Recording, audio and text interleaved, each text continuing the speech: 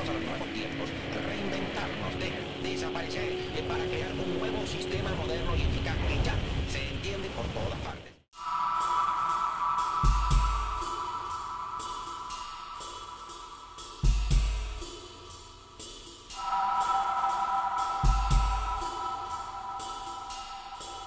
My name is Hamza Walker, and I'm the director of LAXART, which is located pretty much in the middle of Hollywood, 7000 Santa Monica Boulevard, Santa Monica and Orange. I started in 2016. Since the founding of LAXART, LA has changed greatly. The board of LAXART, they found themselves facing a different landscape than when the organization was founded. I was brought on to facilitate the kind of consideration of now. What kind of role can it play within the cultural ecology of Los Angeles, right here, right now? LAXART was founded as an alternative space. Alternatives meant different things at different moments. What alternative meant in the 1970s with the advent of video, performance, new media, land art, practices that were outside of the mainstream being defined by commercial galleries. Very different than what alternative came to mean a decade later in the 1980s.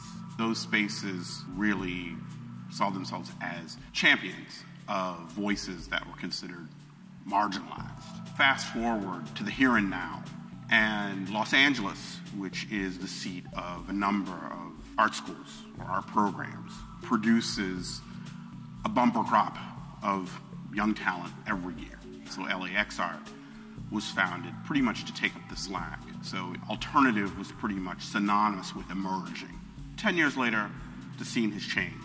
It's not that emerging has been shed from its mission. It's just no longer at its core.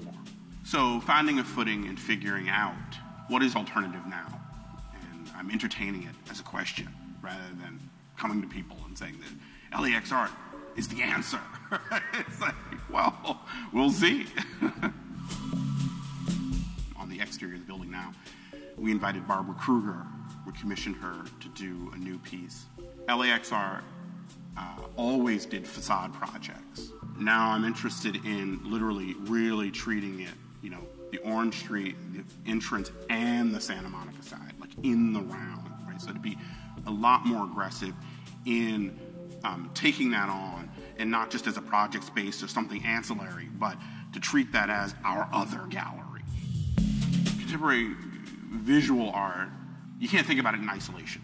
You can't think of it as independent from poetry, dance, or music. So there's a kind of very beautiful rubbing of shoulders with other disciplines. So to be able to host those kinds of events alongside the exhibitions is very important to me because they give it a context that's necessary to understanding what the visual arts are. It's hopelessly perforated. Your public programs, your events, your talks, performances, your concerts, your screenings, those things are a profile of the organization. So it isn't simply a collection of stuff or things that you do, but to have those things begin to reflect a sensibility that holds together as a program so that defines you.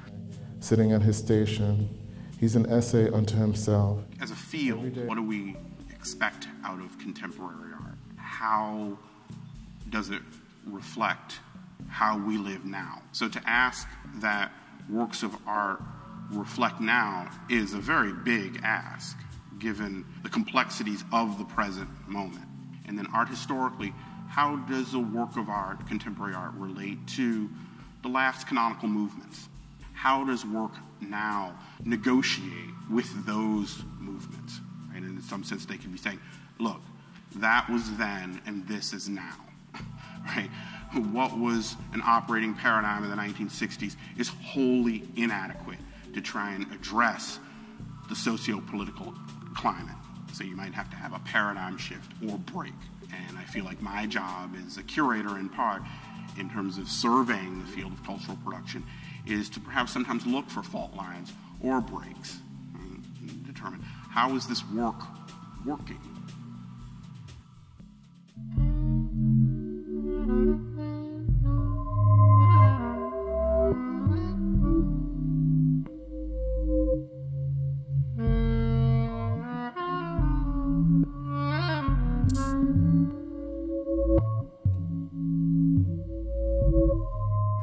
Kathryn Taft. I'm the Deputy Director and Curator here at LAXART, and we're standing in our main space, our main gallery. The title is kind of a ready-made. It's a piece of graffiti that Hamza Walker spotted in the Frogtown neighborhood of Los Angeles. So it was scrawled on the wall and said remote castration, and he sent me a picture right away and said, this is a really great title for a show. I'd say every artwork in the show has a relationship to power and notions of power, be that the feminine power or certainly masculine patriarchal power. I think this is a topic that resonates with many contemporary artists' work.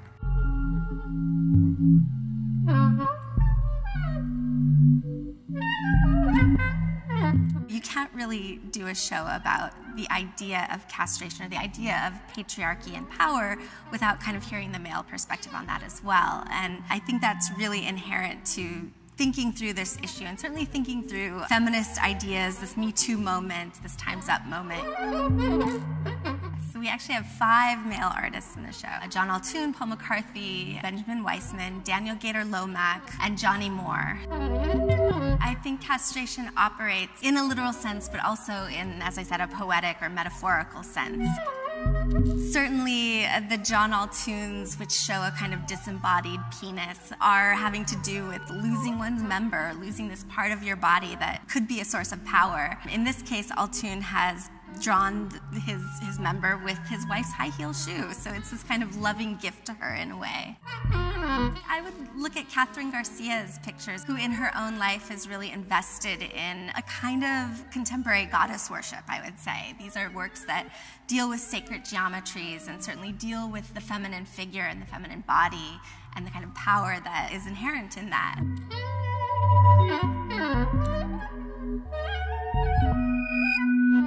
Paul McCarthy, who has dealt with the theme of castration in many of his works for decades. We have 3 drawings in which he's showing a male being castrated, and these are from his White Snow project, in which the animals are putting Paul, or Walt Disney, on trial. So it's really putting the father on trial, or masculinity is on trial. Right next to his work, a piece by Benjamin Weissman, the language in his piece is a little bit eerie. It's kind of talking about the tools that one could take out this intimate task. And in a way, it might be a self-castration or a self-reflective moment of seeing what one could live without.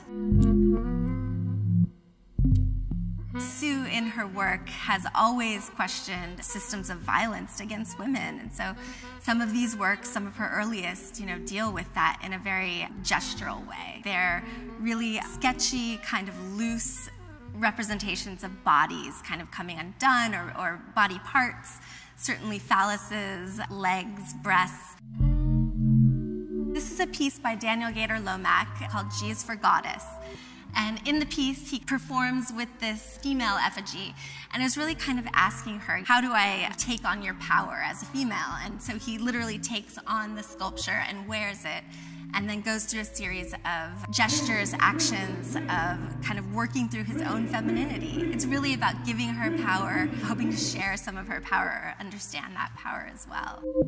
We also see works by Jenny Holzer, which are very aggressive and pointed.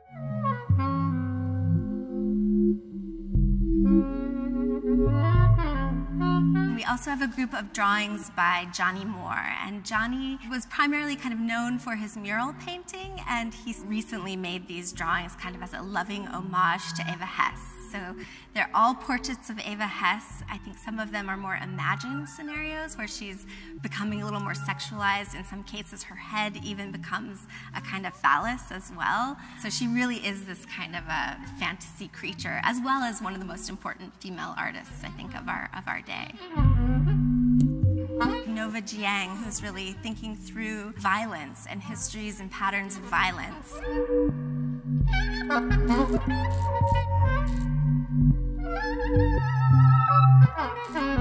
I've worked with Nancy Buchanan for many, many years. So to look back on a career of an artist like that over decades and see that she's still thinking through these ideas, and that these ideas of first wave feminism are still as fresh as always, I think is really interesting. and to take it to a place that's also playful and can be funny or awkward or uncomfortable or sexual. You know, I think that's all part of thinking through feminism and thinking what feminism's going to look like as we go forward. Every work in the show brings something different to the table, and together they're a kind of essay to this idea of power and masculinity, and how we can maybe take it down a notch, how we can transform it, how we can use it more productively in our daily lives. Art can be a confrontation, and it can make people think, and it can really open up ideas, and certainly ask questions. So if we've made our visitors ask questions about themselves, their own subjectivity, their own relationship to power, then I think that's a successful show.